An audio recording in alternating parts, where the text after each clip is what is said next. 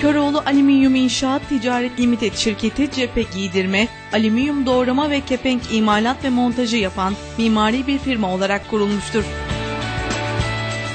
Firma alüminyum profil işleme, kompozit levha işleme, kepenk sistemleri üzerine faaliyet göstermektedir. Firma kurucusu ve sahiplerinden Halis Köroğlu'ndan sektördeki faaliyetleri hakkında bilgiler aldık.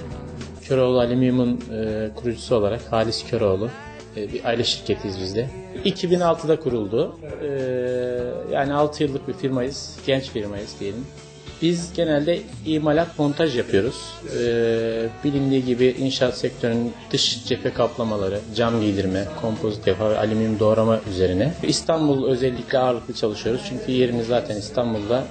Şu anda 3 tane ülkeyle çalışıyoruz. Onun haricinde de İstanbul dışında da çalıştığımız şehirlerimiz de var. Sektörde genç bir işletme olarak çalışmalarını sürdüren firma, Gürcistan, Kuzey Irak ve Fransa gibi ülkelerle çalışmaktadır.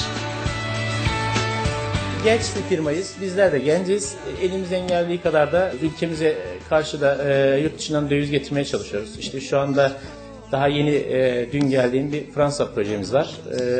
Uygulamasını yapıyoruz. İşi teslim etmek üzereyiz. Fransa'da da aynı yine cam ve kompozit kaplama işi yapıyoruz. Orada da yine bizim gurur duymak lazım tabii ki. Önceden gitmiş Türk arkadaşlarımızın kurmuş olduğu iş merkezini yapıyoruz. O da benim için daha anlamlı aslında. Yani bir Türk'ün işini yapmak. Onun dışında işte Kuzey Irak'ta çalışmalarımız devam ediyor. Halis Köroğlu, Esnaf ve Sanatkarlar Odası'nın iş güvenliği seminerine firma personelinin de katılacağını belirterek iş güvenliğinin yaygınlaştırılması gerektiğine dikkat çekti.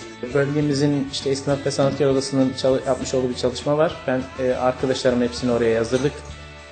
Orada iş güvenliği konusunda, işin teknik kısmıyla ilgili bir seminere katılacaklar. O seminerde de hatta ustalık belgesi alacaklar. Bu Milli Eğitim Bakanlığı'nın yapmış olduğu bir şey. Çünkü buna çok ihtiyaç var. Bunu çok yaygınlaştırmak gerekiyor. Halis Köroğlu, kaplama işlemlerinde TSE belgeli, kaliteli malzemelerin tercih edilmesi gerektiğini vurguladı. Ankre ettiğimiz malzemeleri çok iyi seçmek lazım. Yani kesinlikle TSE'li malzemeler kullanmak gerekiyor. Ve onun en önemlisi bizim üzerimize düşen kısmı uygulamada. Malzeme kalitelidir. Malzeme mukavemeti iyidir. Fakat siz kaliteyi ankre ederken düzgün yapamıyorsanız, işte epoksisini kullanmıyorsanız sıkıntıdır. Yani bu da uygulayıcı firmaların daha çok dikkat etmesi gereken, daha iyi denetlenmesi gerekiyor.